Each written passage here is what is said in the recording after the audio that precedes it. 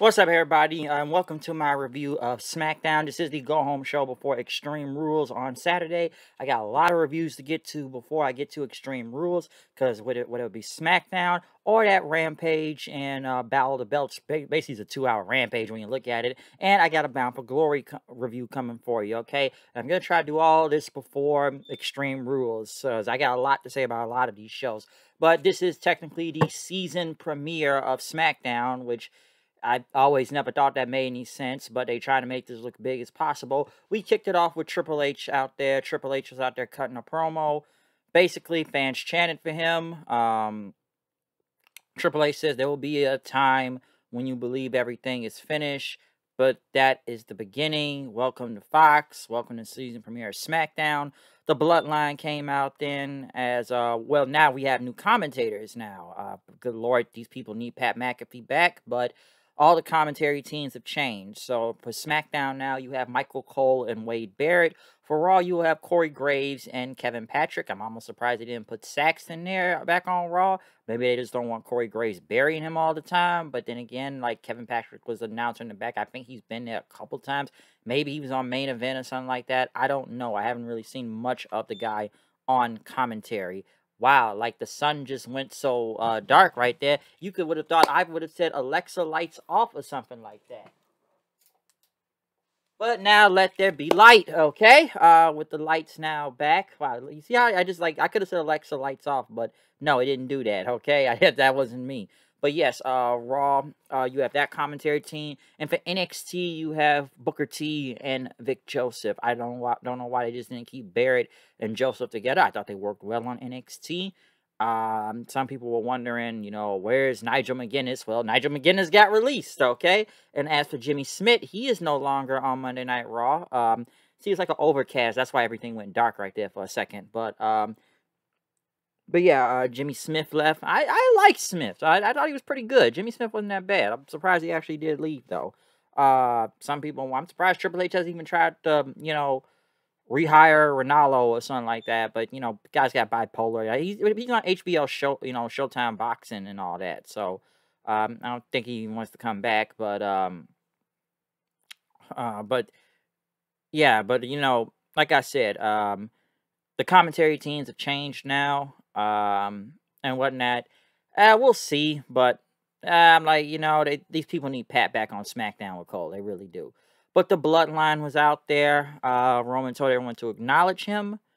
Logan Paul came out, who basically got no reaction or got boos out there.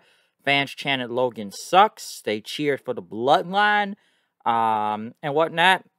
And then, they did the same years ago, and I'm the greatest of all time now, Roman said. He got a point, though. Like, hey, they did that to me also. But, a lot of things, could teach ball and, Reigns for Heyman smarten this boy up. Heyman went on to say, who the hell is Logan Paul? And that, Anderson Silva is going to, was going to take out Jake Paul and whatnot. Logan Paul, you're just a generation's version of, Mr. T or Cyndi Lauper. And, he started naming these other celebrities. I don't really know much about them, from a Jordan Peterson to Ben Shapiro and Andrew Tate.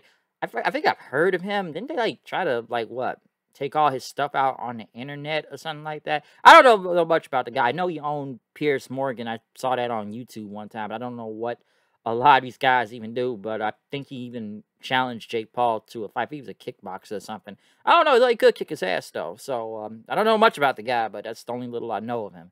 But, he went on to say all these people would not, go on Roman and go against Roman. And then, you're just a pseudo-celebrity, he said to Logan Paul, a male Kardashian and all that stuff. And you're just going to lose. And basically, no one would have the balls to step to Roman, and you're gonna be breathing tubes throughout a hole and be in a hospital for about 3 months. Logan basically said you really are a wise man and whatnot, but I want to talk to the tribal chief, talk to Jay Uso. Then Jay started yelling at Logan, and Jimmy's trying to hold him back. Reigns just looked at him then, which Jay calmed down then, but Sammy whoa, let's make Peacemaker here. Which, by the way, the fans chanted Uso and Sammy after that. Sami said, Reigns the head of the table. No one's trying to question or challenge that. Paul's just trying to get in everybody's heads right now. All right. And he's gonna lose. All right. So that's what's gonna happen. And that's why you are a giant number 2 and whatnot. He told Logan Paul. And Paul become a number 2 stain on the bottom of Roman Reigns' shoe at the crown jewel. Okay? So Eddie said, because we're the ones. Listen, I've said this before. I don't think anybody wants to see this match. I don't think people care for this match. These people do not like Logan Paul. The bloodline is basically faces out here by default at this point. They're just faces in this whole thing. Every single one of them, compared to Roman. Compared to Logan Paul. Like I've said, like I've already talked about before. Logan Paul, I think he should be a heel. It will work. People already don't like this guy. I think I'm not, going against what he's done in the ring. I say he's really good in the ring. He's not bad at all. It's just he should not be a face. People generally do not like this. But I don't like any of the Paul brothers for multiple counter reasons. But it's like, at the same time, yeah, you could sit here and say, oh, well, it's fake. Because I'm sure it's a question. The guy had 2 matches, and why is he getting a title shot? Well, at least let there be some logic behind it, too. Is it because of a popularity thing? See, you're lucky you're doing this in Saudi Arabia. They don't know no better. They cheer for anything, okay? I'm sure they watch it, but they're just happy it's even over there, all right? You do this shit in America, he's going to get booed out the building, and Roman's is basically face. And like I said before, who really wants to see this match? I know they don't have really anybody from Roman right now, but I'm to the point like, this is all you got? This is a joke, right? So, I really question this. So, it's like, I don't really care about this match. Blood Money or whatever. Solo Sikoa went against Ricochet right after. I guess everybody left and Solo was there. Solo won clean. And, after dodging the 630, I meant 450. And then he hit his Uranagi and won the match. Sammy and the Bloodline were in the back. So, all the work he's done with Solo's paying off. But Jay said, what you mean the work you done? He my brother, man. You ain't, he under my wing, okay? He's my brother. But Sammy said, you're being a hothead right now. Which, Jay started getting pissed off. And Roman says, you've always been a hothead. You've been a hothead for years. We've been doing this since we were kids, okay? And then Sammy, you Jay's problem now. So, right after that, then, I know the Usos was walking backstage with Sami Zayn. And then they went to the New Day then. Which, Jay said, who's your daddy now, Jay? Roman's your daddy. And now Sammy's your daddy. And, what happened to main event Jay Uso, huh? Sammy went on, said, all right, how about this New Day? You guys go find a partner and we'll have a match. The Usos like, they didn't want to do that then. Hit Row came out then, who are not over. Definitely not over. Next thing you know, these masked guys, which end up being Legado del Fantasma, end up beating up Hit Row. I think it's kind of funny that Wade Barrett had to act like he didn't know who these people were. Like, dude, you did call their matches in NXT. And they were a few. Let's remember, all these guys weren't a few with each other before Hit Row even went to the main roster, okay? But it was Legado del Fantasma. The only thing is this. There was no Elektra Lopez. It ended up being Zelina Vega, who was blonde now, which Zelina Vega, it was already rumored she was coming back anyways. Vega got in the mic, said she didn't come alone. It was Legado del Fantasma. I will say this. I don't think they need Zelina as a manager. I think my friend Steven said it best. It's because people know who Zelina is. It'll just like, we got to put somebody known because nobody's going to know who Legado del Fantasma is. I would have kept Elektra Lopez because if I even say who's Elektra Lopez, I think of a more thicker version of Zelina Vega and whatnot. I don't think Zelina's been hurt, I believe, because I think the last time we saw her was her and Carmella teaming up. But like I said, she's blonde, and now she's in Legado. I don't think they need a mouthpiece. I think Santos Escobar can speak on his own. We saw that in NXT. I was wondering when they would get to the main roster anyways. But yeah, it's just 3 of them and no Elektra Lopez. And Zelina Vega has now been their replacement. So we'll see where it goes. But I am kind of surprised by that. They showed another White Rabbit video. I guess he'll be debuting tomorrow night, whatever this video is done. So I think we all know it's Bray Wyatt. Like I've already spoke on the Rabbit thing. I didn't pay much attention to it, but I get where it's going. Raquel Gonzalez and Shotzi went against Sonya Deville and Xia Li. Raquel won after the Chikanga bomb and whatnot. Right after that, I know they had a video package for Ronda and Liv Morgan, Extreme Rules. Killer Cross came out with Scarlett. They did their entrance. Next thing you know, Drew McIntyre attacked from behind.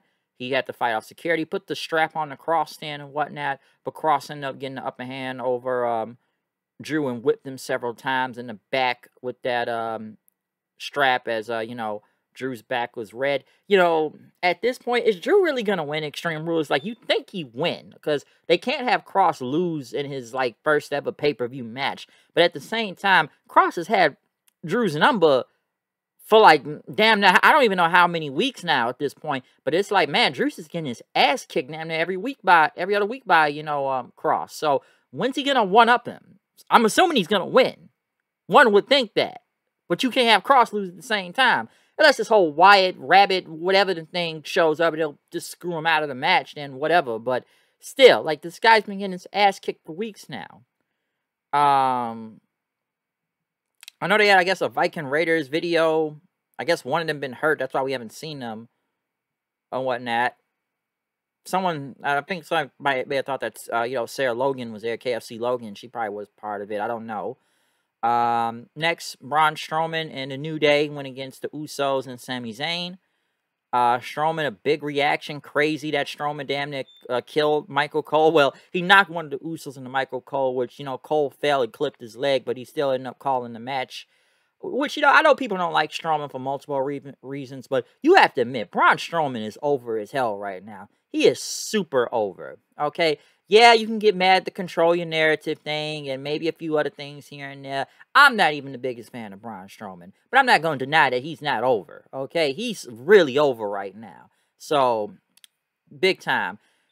Well, LA Knight, no more Max Dupree, beat up the male model guys, and don't ever call me that again. He is once again LA Knight, so I'm glad to see that back.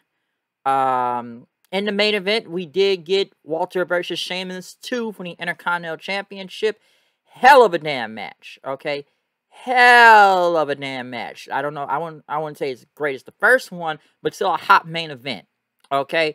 I enjoyed this, even though it's kind of crazy. Someone think we were kind of repeating themselves, because we did the Clash of the Castle. You did it on SmackDown. It didn't get all, you know, it's not one-on-one on Extreme Rules, but all the whole crew's going to fight each other again. So why do an Intercontinental title match here and not do it on the pay-per-view? I feel like they only did it for the show because they needed the ratings for the season premiere, and they got to put something big on. Yes, you know, Imperium and the Brutes came out brawling with each other. I think Eichner ended up giving Walter the shillelagh.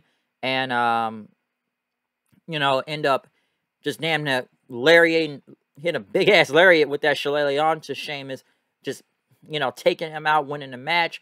But right after Walter stood tall, as everybody just kept brawling as the show went off the air again. So, hell of a match, though. Okay? Hell of a damn match. And I'm sure people thought Sheamus was going to win here. Like I said, this was great. These guys beat the living hell out of each other. I enjoyed this a lot.